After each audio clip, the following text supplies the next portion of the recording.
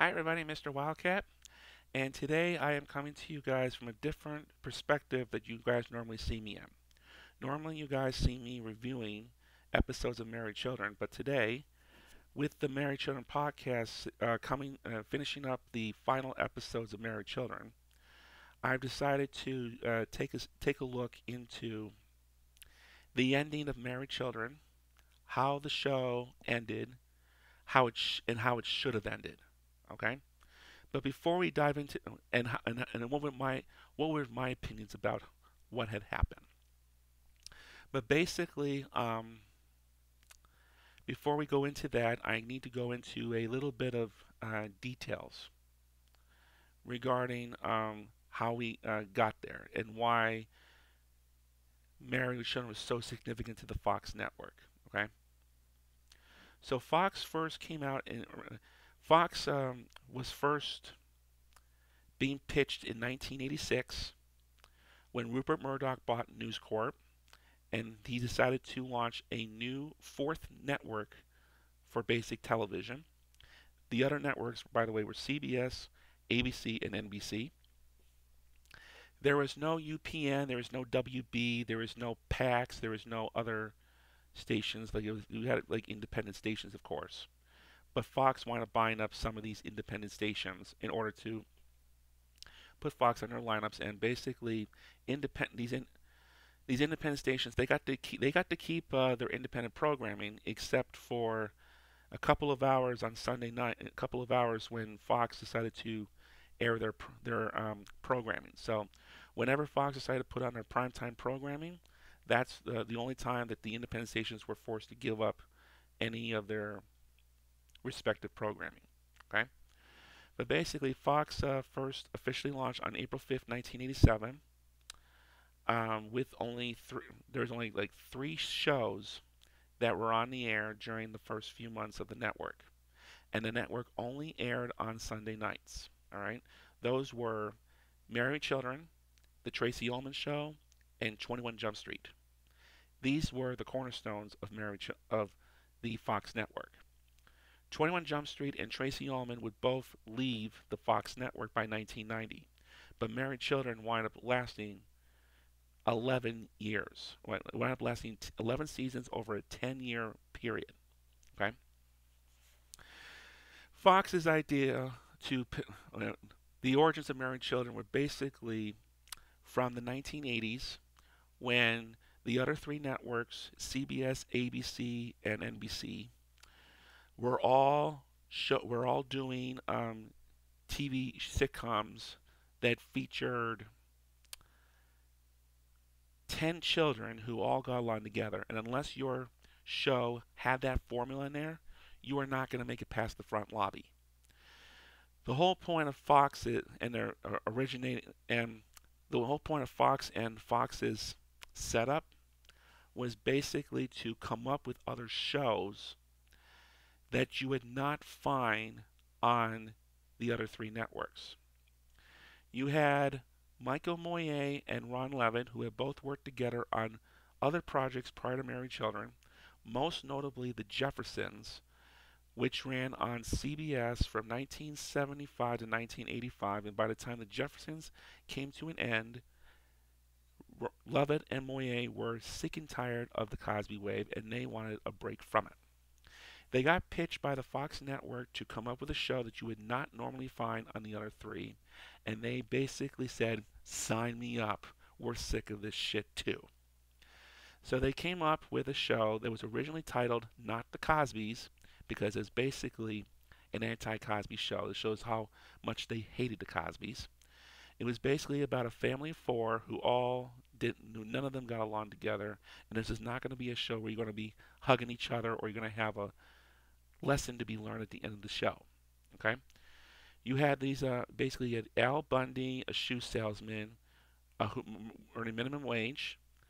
You had Peggy, who was a housewife who did nothing except stay home, watching daytime TV, and shopping while hounding Al for sex. And then you had the two kids, Bud and Kelly, neither of whom got along together.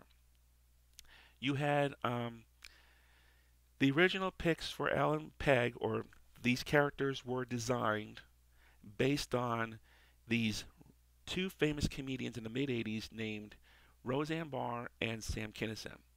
And the the thinking was, what would happen if you were to get these two together? If you were to get these two to be, if these two were to be married and would have to live with each other, what would happen? Okay, that's what it was all about. Fox would not hire Roseanne or Sam to do the roles because they were too scared that it would be extremely raunchy. Roseanne would eventually go on to land her own TV show in 1988 called Roseanne, which ran for about 9 years on ABC. Meanwhile, over at Married Children, Katie Seagal, she got pitched right away. Ed O'Neill got pitched after a long, extensive search, and they winded up. Um, Ed O'Neill at the time had zero credits in the comedy sector, and he basically went in audition and he nailed what Moya and Levitt were looking for. Okay, so that's how they got to do it. David Faustino and Christina Applegate were not the original picks for the children. They originally aired the original pilot aired in December of 1986 with Al with two different groups of children. And after the pilot had been filmed and the network executives took a look at it, they figured these two kids are not going to work for the show. So they went back into the talent pool, and that's when they landed Faustino and Applegate for the roles of Bud and Kelly. These two, and believe me, Faustino and Applegate, they eventually, these two worked out pretty well, in my opinion. Okay? So Fox officially launched Married Children on April 5th, 1987, and the show wound up struggling for a little bit. It wound up struggling for a while, mainly because Fox was not available in most. There was only on in clear reception in a couple of markets. Like, unless you were in one of these few markets that actually had the Fox network up and running, when it kicked up, you were having a hard time trying to find Fox or Married Children without having to look for it on a hard to find UHF signal station, right? Which is why Married Children, they made a whole bunch of, they did a lot of poking fun in the later seasons. Assume Fox network viewing positions. So that's where that comes from, all right? It wouldn't be until the third season of Married Children where the show finally started to get recognized. And it came across in such the wrong way possible. Like, it came across in a way that nobody expected. They wound up airing this episode called in January of '89 called "Her Cups Runneth Over," which features Al and Steve going to this adult store up in Economowoc, Wisconsin, to buy a bra for Peggy's birthday. The contents in that bra store pissed off this one viewer who was watching that night, Terry Ricolta, an upper class housewife from Blooming Hills, Michigan, also a relative to Utah Senator Mitt Romney, but that's a subject for another episode. But basically, Ricolta, who had never heard of Married Children, allowed her children to watch the show. And when she saw the bra store scene pop up, the kids were kicked out of the room, and she started taking notes. And she was absolutely disgusted with what she was seeing. She called the network the next day. They had no official complaint department, and the writer to the show basically they took the call and said, Married Children is basically focusing on demographics that the other networks are ignoring. And if you do not like what you are seeing, just get your ass out of the couch and change the fucking channel. That answer was not satisfying to Ricolta at all. And she went on a huge tirade, which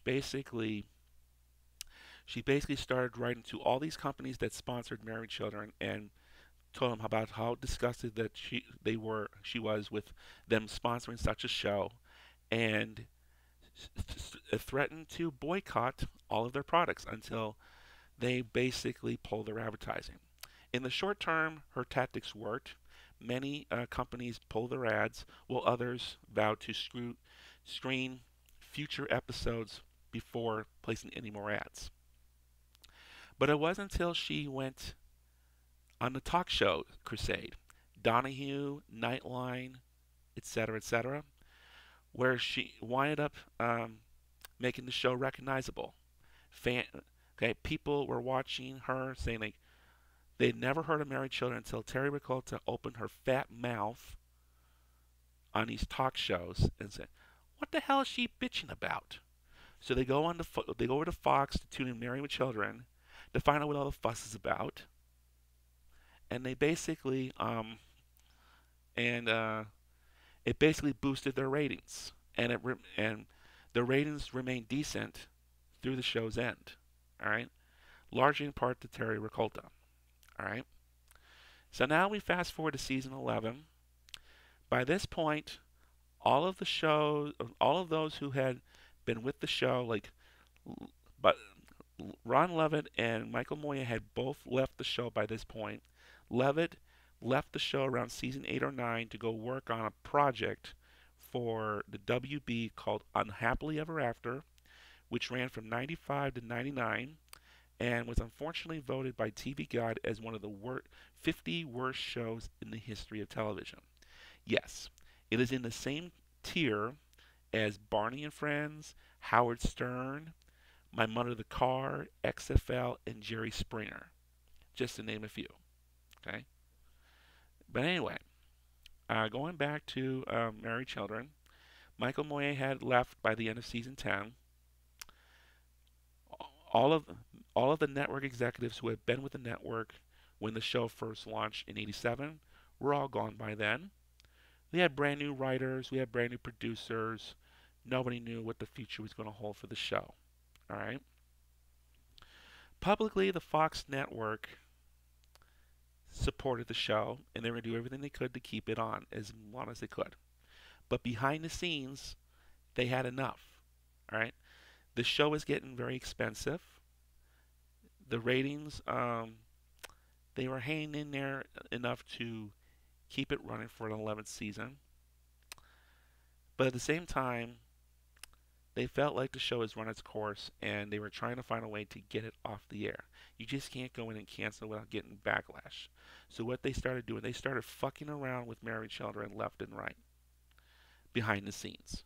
They moved the show wound up getting moved around random time slots throughout the entire 11th season. So it started off on Saturday nights after they had canceled America's Most Wanted, but then when America's Most Wanted got put back on the air, it wound up going back to Sundays until the end of '96, in which at that point it got moved onto Monday night lineup, which will remain on there for the remainder of the show's history. Okay? They also started fucking around with the show's production order. All right? The episodes were being produced in a specific order. Was meant to be the proper order for the 11th season, but Fox decided, let's air this, okay? Let's do this differently. Like, I don't think this should be. You produce this first. I don't think you should be. This would qualify for a premiere. Let's put something else on that would be more attractive, etc., etc., etc. Okay? And I know Married with Children fans, they weren't really happy for the most part with how it ended. Okay? There was a 3-part episode in the middle part of season 11 called "Breaking Up Is Easy to Do." They basically used this 3-parter to celebrate the show's 250th episode, although quite honestly, it would have been better used as the proper series finale. All right? And then they wind up doing a 2-part finale for season 11 called, the first one was being Desperate Half Hour, the other part was How to Marry a Moron.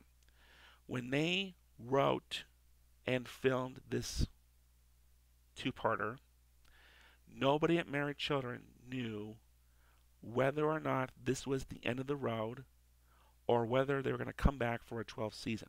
Fox had no answers for them. All right. They did give Married Children the green light to finish the 11th season on a high note by doing a 1 hour show. This is what you can do. This is what you can't do, etc., etc. You're allowed. We're going to let you do an hour-long show. And the people who wrote the show, they really did not know whether or not this was going to be the end of the road. And if they had, they would have probably done a better job writing this episode. Okay. Shortly after this episode, this two-parter was done filming. Okay, they believe this was done around March, uh, mid anywhere between mid-March to early April of '97. Shortly after they were done filming, Fox Network publicly came out and announced that this show was canceled, and they decided not to tell anybody with the show. They wound up finding out on their own. Okay. Ed O'Neill, the guy who plays Al Bundy, he wound up hearing it from this newlywed couple. He was actually he was on vacation in his native Youngstown, Ohio. He ran into this newlywed couple at a bed and breakfast where they basically they noticed Ed and said, "Hey, it's the guy who plays Al Bundy. Hey, we love you on Married Children. We're sorry to hear about the show." Well, what are you talking about? It's all over the radio. The show's been canceled. He basically took them in. He treated them into the bed and breakfast and bought them a drink, and he basically told them, "I would have rather I heard it from you instead of them." Okay. Between the time, so basically, shortly after they finished filming, Fox wound up marketing. Okay, and of course, this was between the time that they'd filmed the episode and the episode originally aired. Fox wind up right after they announced the show's cancellation, and they wind up canceling it. They cited high production costs and low ratings as the reasons why they canceled the show. And I'll get to that in just a moment. But basically, they decided this is going to be the end. This is going to be the end of the show. And while they were airing this hour-long finale, multiple times throughout the finale, they winded up airing this 15-second segments saying, "Thanks for 11 seasons and a million laughs," with the Fox logo, and that is basically the one. That is how Fox thanked Married Children for all of their years of loyalty to the network. Okay. So my stance on this is, if this is Fox's way of thanking a show that had a huge role in the network's um, early years, then thank you, Fox, for fucking over your most valuable asset. All right? Of course, these people had absolutely no respect towards Married Children at the end. But of course, you can't just cancel Married Children out of the clear blue sky, so they have to find a way to do it. It reminds me of the early years of Family Guy. Okay, that show's been canceled a couple of times. All right, during its early years, and basically, the show first premiered in January of 1999. Its first season wound up airing, the pilot episode wound up airing immediately after Super Bowl 33, which was being televised by Fox that year, and that was it was the Denver Broncos and the Atlanta Falcons that were playing. It was John Elway's final game as an NFL player. Family Guy first launched, it first premiered, and they wound up airing the remainder of the first season throughout the late spring into the early summer. And basically, the show had some. The show started off with some good ratings. All right, but unfortunately, they wind up okay at first, and then they wind up coming across a bunch of other factors. Okay, which basically included they wind up receiving stiff competition. They eventually received this very huge stiff competition against this quiz show that ABC brought in from the United Kingdom called Who Wants to Be a Millionaire, which at the time was the highest rate. It was the highest rated show on television, and if you were to put anything up against it, it would be an automatic killer. Okay, you had huge competition with that. Plus, Fox also started receiving huge number of complaints from these parent activists regarding the show, regarding Family Guy. Now, of course, animated shows back in the 90s, they had there was a stereotype saying that if it's animated, kids are going to watch animated because they're animated is assumed to be for kids because that's all there was. Like for during the 70s and 80s, the only animated programming that you find, or most of the animated programming that you would find on television was cartoons for little kids. Simpsons broke the mold and said, "Hey, animated programming is not just for kids." And they basically we came up with a whole string of animated programming throughout the 90s that were intended for um, an older audience. Simpsons, Beavis and Butthead, Family Guy, King of the Hill, just to name a few. All right, none of these shows are meant for kids. These parent activists they came across, they did not like Family Guy's tactics. They didn't like a talking dog who drank alcohol. They did not like a talking baby who tried to kill his mother. All right. They also didn't like the amount of violence and inappropriate language that was on the show. And Fox was stuck with all these episodes. So they wound up airing them in random time slots. And that gave them the legitimate excuse to cancel the show. Like, they had no permanent time slot. They were just trying to find random time slots for this show. All right. And which was basically enough to distract the audience away enough to say, hey, we can't find the show. Let's stop watching. Good. We're going to cancel it.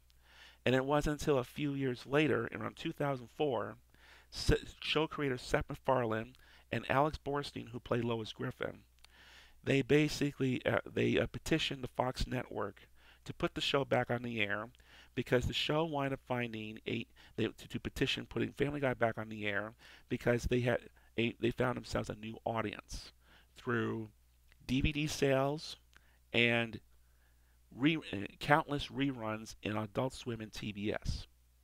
And that's how Family Guy got back on the air. And like, what does Family Guy have to do with Married Children? Like, the way Married Children is being treated towards the end of its run, and the way the Family Guy got started, they were treated in the same way. Okay. Fox, like I'm gonna tell one thing I will say is this: anybody who watches Fox, all right, for whatever reason, like whatever programming you watch, whether it's The Simpsons, Fox has created a whole wide of huge famous programming. So whether it's Married Children or Cops or America's Most Wanted, The Simpsons, Melrose Place, Beverly Hills 90210, Party of Five, The X Files, Sliders, NFL on Fox, American Idol, Malcolm in the Middle, MasterChef, Hell's Kitchen, Glee, etc., etc. You've watched any of these shows, you owe a huge gratitude to Married Children. Because Married Children is the one that helped get the network up and running. And without Married Children's eventual success, who knows what the network would have become? Would it have been defunct like the DuPont network turned out to be? or would it still be struggling like it did in the early years? Okay.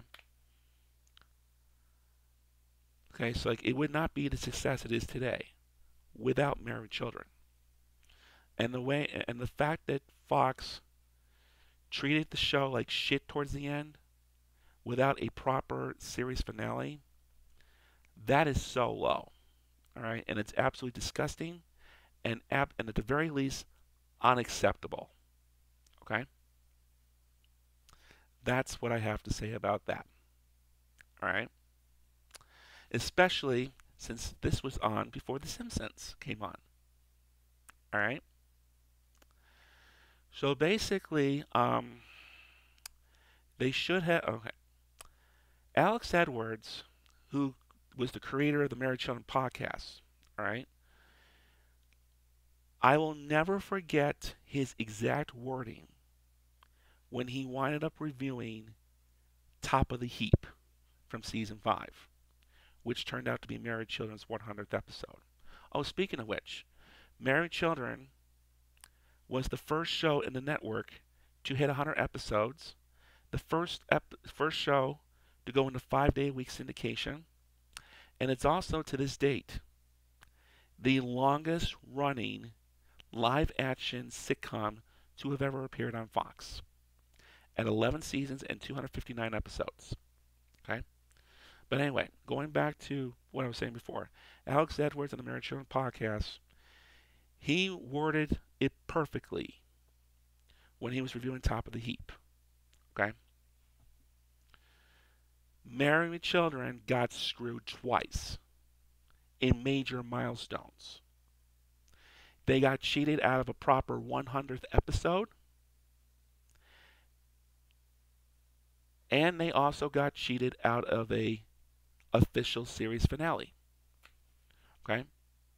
Kind of what is going on here.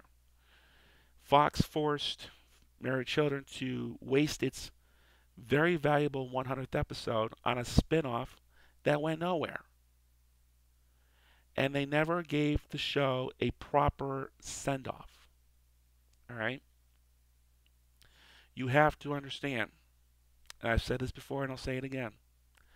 Nobody knew that this was going to be the show's end.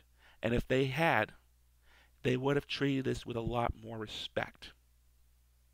All right? Don't let it fool you when Fox marketed this as the series finale. Because when they filmed this, nobody knew it was going to be the end. This was a see ya, maybe. Will I see you next season? I don't know. Okay? This show for what Married Children did for Fox in terms of getting the show up and running, it should have been sent off on a much better way. All right? My way of sending this off would have been that 3-part breaking up is easy to do. It would have been perfect too because it would be a cliffhanger. Would Al and Peggy separate for good? Or would they just wind up getting back together at the end? Okay? By airing this early on, it loses a lot of momentum because you know, of course, they're going to get back together. You got a few more episodes you have to do. Okay? This should have been this should have been a series finale, or at least it would have been a proper series finale, in my opinion. And I'm not sure how many of you guys agree with that, but I'm sure there's people out there that do. And then there's other people out there that would basically, they have their own version of how the show should have ended. All right?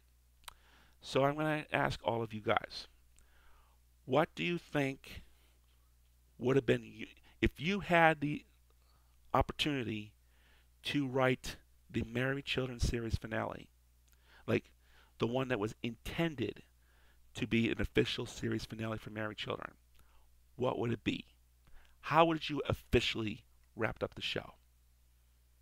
Okay? Leave your answers in the comments below. Okay? My editorial here is the opinion of one person and one person only. And of course, we know that there's a wide variety of other opinions out there. So basically, let your voice be heard. What do you think would have been your way of ending the show? Okay. Thank you for taking my time. Thank you for taking your time to hear me out, Mr. Wildcat.